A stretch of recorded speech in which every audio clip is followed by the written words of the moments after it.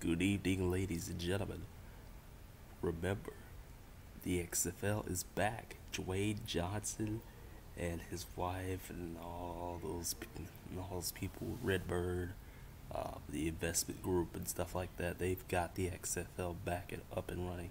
I was gonna talk about it a couple weeks ago, but remember the video I did earlier, I described that I got really sick, so I couldn't do anything about it. But when I learned that the XFL is back, um, there's a lot of things going on right now with the XFL. I think ESPN is like, we don't want to do anything with the XFL. They're listed as a debtor. Fox is still in the running, so I think Fox will have some games next year when the season probably happens. Um, Secondly, there's also a big thing about teams going on right now.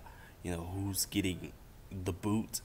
Um, I suspect that New York is getting the boot first, um, just because MetLife Stadium is too large and there wasn't enough people there.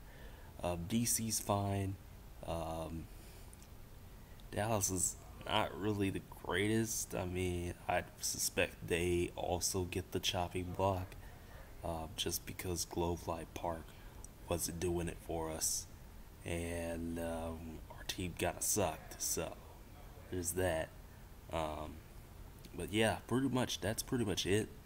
Um, for right now, we'll see what in the world happens with the XFL when it gets there. Big Boy Variety out. We'll see you in the next video very, very shortly. Y'all take care. Have a good weekend.